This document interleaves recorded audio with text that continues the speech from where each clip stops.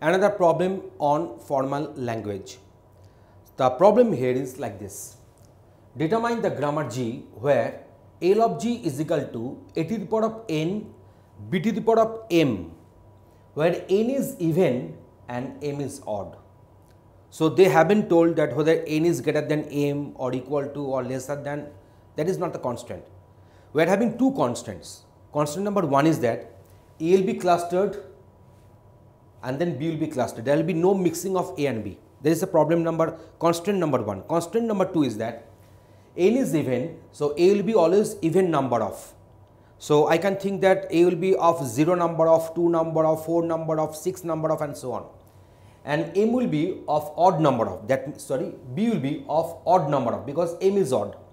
So B can occur for once, for 3 times, for 5 times, for 7 times and so on.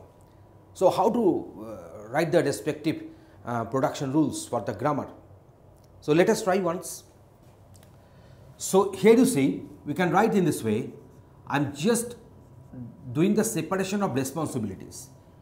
S1 will produce even number of A's, S2 will produce even number of B's, but if I put one B here extra, then if S2 produces even number of B's, one B will be extra, so S2 will produce odd number of B's.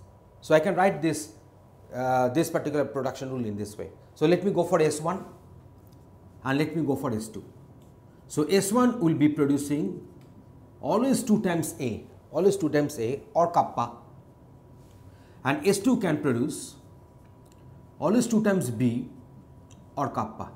So S2 will produce always even number of B's, S1 will produce always even number of A's, but one B is here extra. So if you go on concatenating even number of B's and one B, so ultimately we are going to get odd number of B's, and that is the constant is getting satisfied. So that is my production rule. So let me write the grammar. So in this way the grammar can be defined. So I have defined the Vn, S, S1, S2 are the non-terminals. I have written them in the capital letters, and then Vt, there will be nothing but A and B only. Then P is having S produces S1, S2, B. I have written this one. S1 produces AA, S1, S1 produces kappa.